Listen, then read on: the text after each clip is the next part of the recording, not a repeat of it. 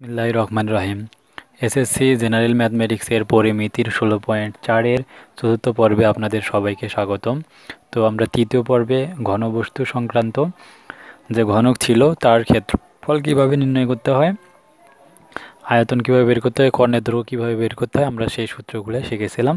তো ওই সূত্রগুলোর উপর ডেরাইভ করে আমরা একটা এক্সাম্পল সলিউশন করব, যেটি হচ্ছে উদাহরণ নম্বর 29। বলছে একটা ঘনকের সম্পূর্ণ পৃষ্ঠের ক্ষেত্রফল। ঘনকের সম্পূর্ণ পৃষ্ঠের ক্ষেত্রফল আমরা সূত্র দেখেছিলাম 6 স্কোয়ার। তো এখানে 6 স্কোয়ার মান দেওয়া রয়েছে এবং কর্ণের দৈর্ঘ্য, আর ঘনকের কর্ণের দৈর্ঘ্য সমান আমরা জানি √3 গুণ এক বাহুর দৈর্ঘ্য। তারপরে মেইন উদ্দেশ্য আমাদের এই ক্ষেত্রফল থেকে এক বাহুর দৈর্ঘ্যটা বের করা। তো আমরা ধরে নিব ঘনকের এক বাহুর দৈর্ঘ্য, মনে করি ঘনকের এক বাহুর দৈর্ঘ্য,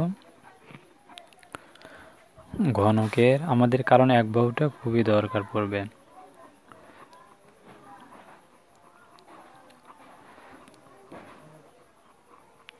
ঘনকের এক বাহুর দৈর্ঘ্য ইকুয়ালস টু এ। তো অতএব আমরা ক্ষেত্রফল কী পারবো, অতএব ঘনকের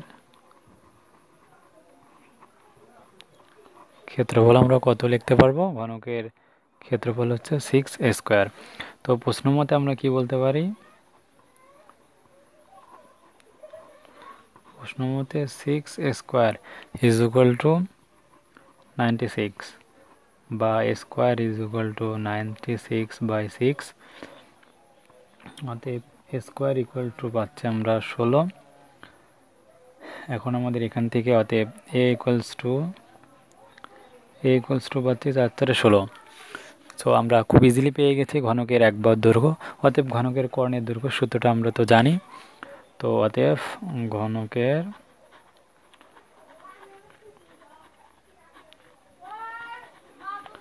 কর্ণের দৈর্ঘ্য, আমরা ঘনকের কর্ণের দৈর্ঘ্য সূত্রটা কি জানি, √3 গুণ এক বাহুর দৈর্ঘ্য। তার মানে √3 গুণ বাহুটা এ ধরা আছে, তাই √3a।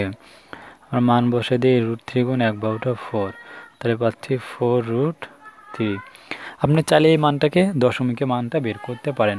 তাহলে আমরা ঘনকের জাস্ট কোনো কিছুই নাই, এখান থেকে বলতে পারতো ঘনকের আয়তন যদি বের করতে বলতো তাহলে এ কিউব মানে 4-এর ঘন, তাহলে 64 আমাদের রেজাল্টটা পেতাম। তাহলে গাইডস এটি হচ্ছে আমাদের ঘনক থেকে করলাম। এর পরবর্তীতে আমরা হচ্ছে বেলুন যে রয়েছে সিলিন্ডার, তো সিলিন্ডারের সূত্রগুলো কিভাবে আসে তার সূত্রগুলো আমরা প্রতিপাদন করব। সো সেই ভিডিওটি দেখার আমন্ত্রণ জানিয়ে এখানে শেষ করছি। সো আপনারা সবাই সুস্থ থাকুন, ভালো থাকুন। আর অন্য যদি ভিডিও পেতে চান তো আমার চ্যানেলের প্লেলিস্ট সেকশনে যাবেন, তো সেই প্লেলিস্ট সেকশন থেকে আপনার পছন্দ মতো চ্যাপ্টারের ভিডিওগুলো পেতে পারেন। আর যদি নতুন নতুন ভিডিও পেতে চান আমার প্রতিদিন আপডেট করা, তাহলে সেক্ষেত্রে চ্যানেলটি সাবস্ক্রাইব করুন। তো পাশে থাকা বেল আইকনটি রেখে রাখুন পরবর্তী ভিডিওর নোটিফিকেশনটা পেতে।